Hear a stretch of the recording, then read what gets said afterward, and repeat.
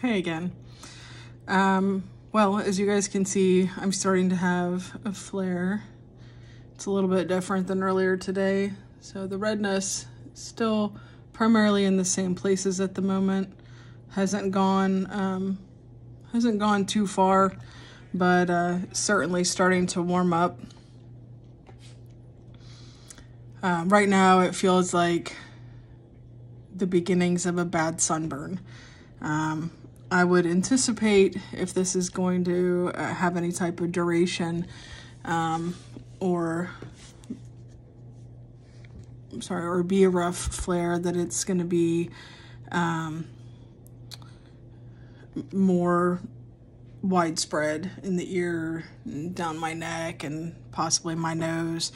It's pretty crazy sometimes where and how it starts. Sometimes it'll start like right here, like candle wax, and just kind of run under my skin and then spread across.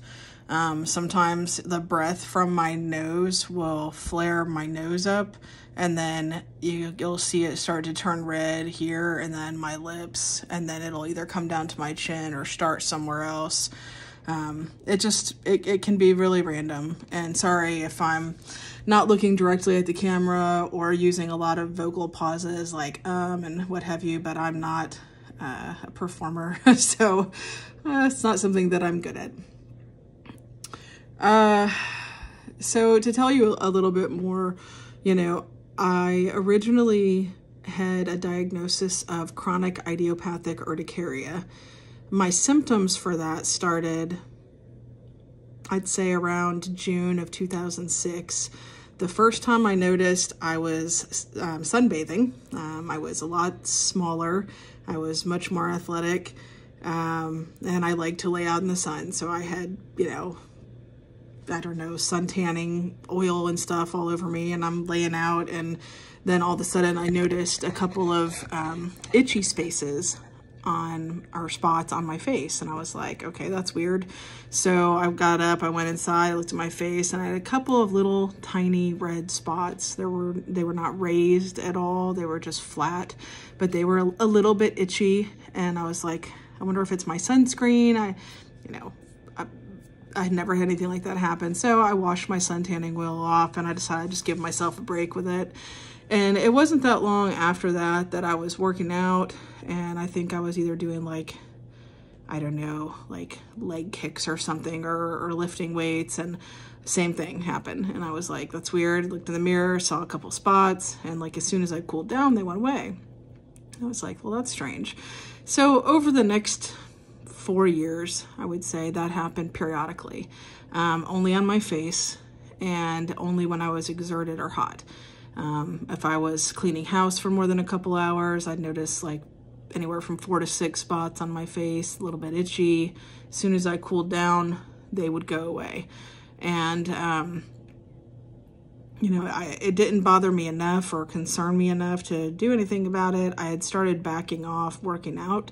I was, I guess, doing some avoidance measures, but no medical search. And I didn't have insurance at the time, so there probably wasn't a lot that I would have done at that point. Well, in 2010, I started noticing like an underlying red current, under my skin, like under my arms and my chest, just kind of red. And it would be when I'd get warm. It wasn't burning or anything, but I would notice more of a redness, and I was like, this is weird.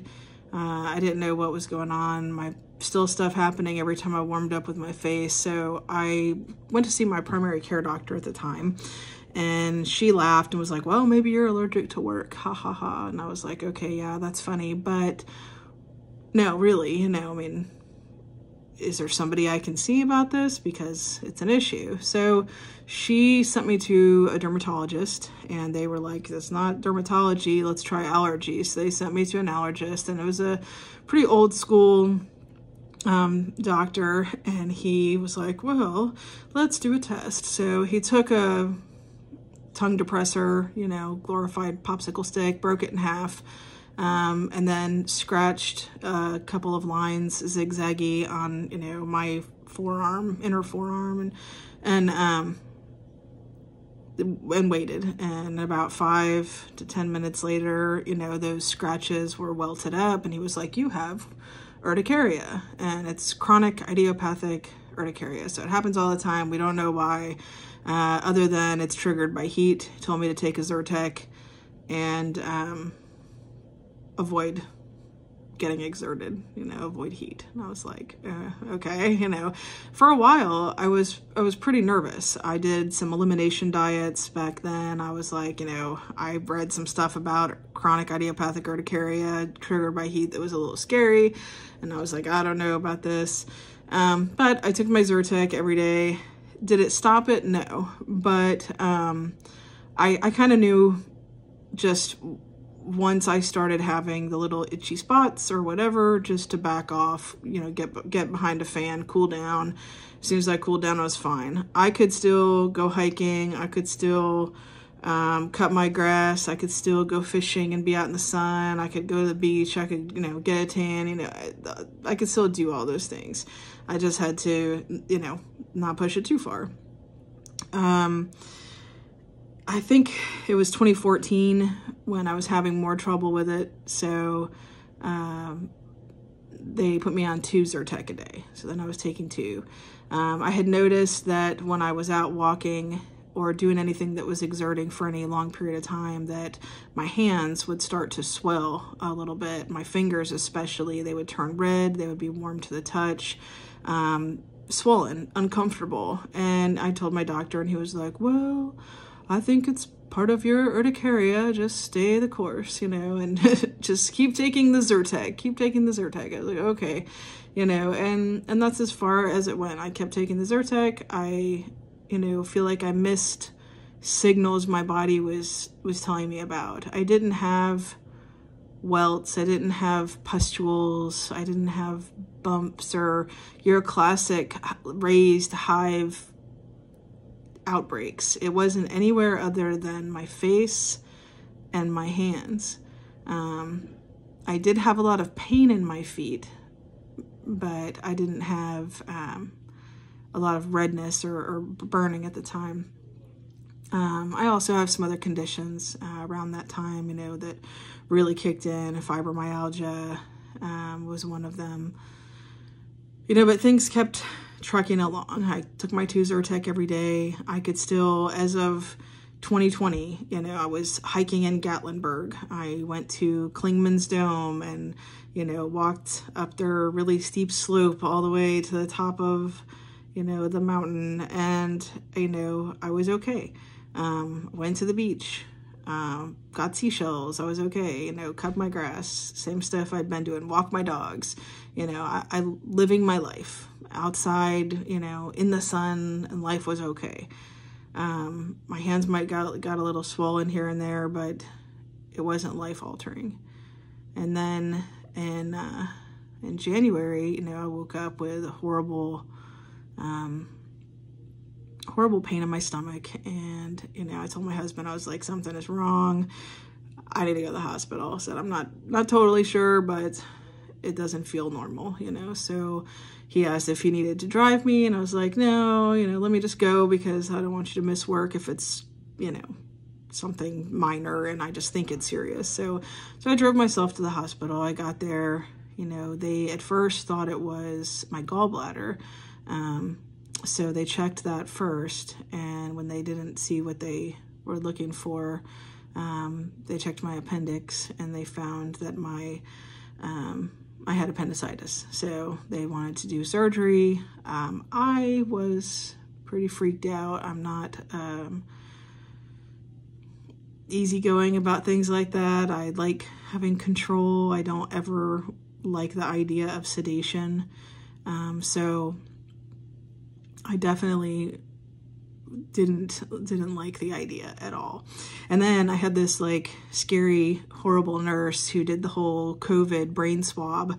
Here I am in like terrible pain with my appendicitis in, like, just got told I was going to have emergency surgery and that they're going to have to put me to sleep, which I would have preferred them to leave me awake.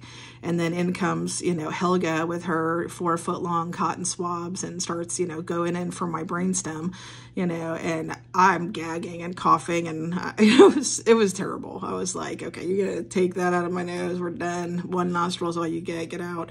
But, you know, it was just really rough. I didn't want to do it. I did not want to have the surgery. I know that's immature, but I didn't. I have several siblings. One of them, my older sibling, was like, appendicitis can kill you. You can't go home. If you leave, I'll beat you up. So out of respect for my loving sister, and the will to live, you know, and my kids and all that stuff, I decided to be a grown-up and stay. And, you know, this is more about my experience than my erythromelalgia and anhidrosis, but it gets us there. So, you know, my husband came. I was really nervous. I asked them, like, can you just do like an epidural and keep me awake? And they were like, no. They came, they made me leave all my stuff in the hospital room. I'd take off my glasses, which I'm blind as a bat. So, you know, immediately I take off my glasses, the world disappears. So feel very vulnerable when you can't see people and you can't see their faces. So they take me down to the basement where the operating prep area is, and, you know, do all the stuff they're going to do to get me ready. And the anesthesia people come. And I try to ask them questions, and this guy, he's like one of those that when you ask them questions, they just want to talk louder, you know, to make you believe them more. So it's like, you'll ask a question and they'll answer even louder to just drive home the point. And it's like, you know, you can yell if you want, but, you know, it doesn't make me believe it anymore, you know. So eventually I just had to bite the bullet and say, okay, whatever, you know, just do your thing. But then they left me there for like 40 minutes because somebody else came in that needed surgery faster than I did. So I'm down there waiting for 40 minutes, and I was like, at first, just a nervous wreck. And then I was like, well, I'm here by myself, can't see anything, probably a good time to pray.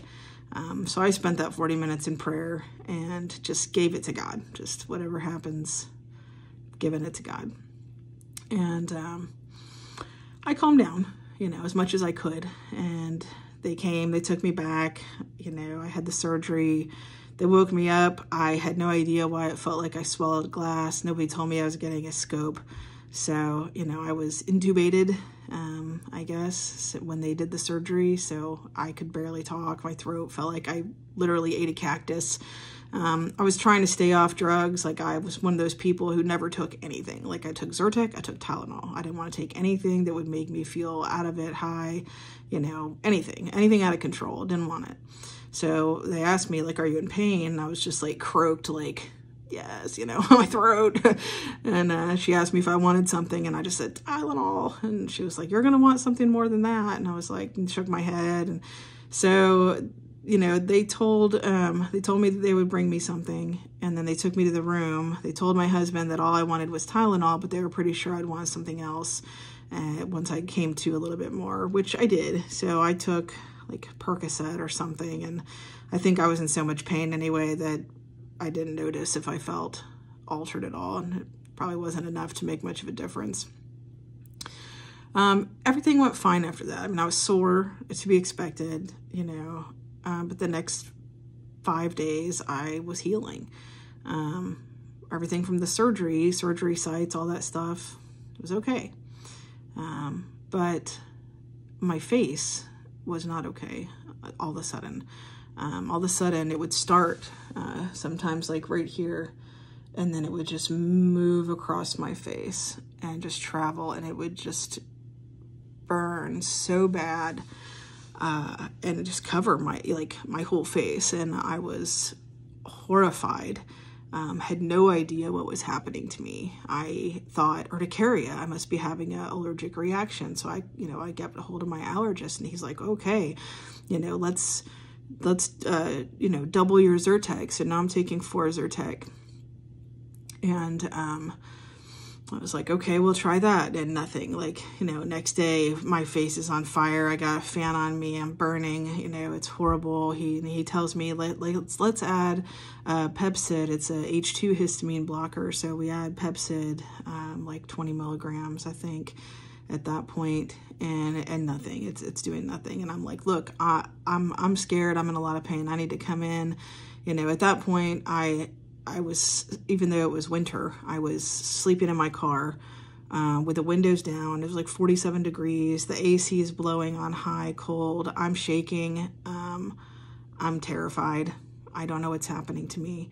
And I want to go to the hospital. I just want to go to the hospital and find out what's wrong with me. So, which, you know, couldn't have been great for my surgery, you know, healing either, but, you know, that's what it was. So I went to the office, and I had to wear a mask, you know, so the breath, my breath inside my mask warmed up my face, and immediately I had this crazy, you know, flare just take off. And as soon as I saw it, you know, now I'm in like panic attack because my face looks worse than I've ever seen it before. And I'm like, screw this, give me ice packs, you know, stat. Like, you know, the people working there are like, don't worry, ma'am, you know, you have to leave your mask on, you have to do this. And I was like, look at my face, you know, and I'm freaking out. And, you know, they put me in a room, and my doctor comes in, he's like, we're just going to inject you with steroids right now. And I hadn't had steroid injections in over a decade. I was nervous about doing it. I don't do well with anti-inflammatories.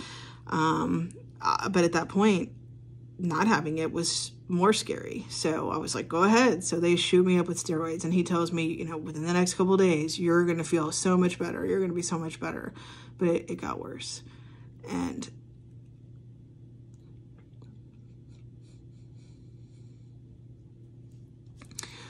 yeah, it got worse. You know, it was so terrifying. That here they're doing all these things and I'm still getting worse. So at this point, I'm like, okay, we got to do something else. You know, you got to help me. So he gives me Xolair, which is another medication to try to stop allergic response, basically.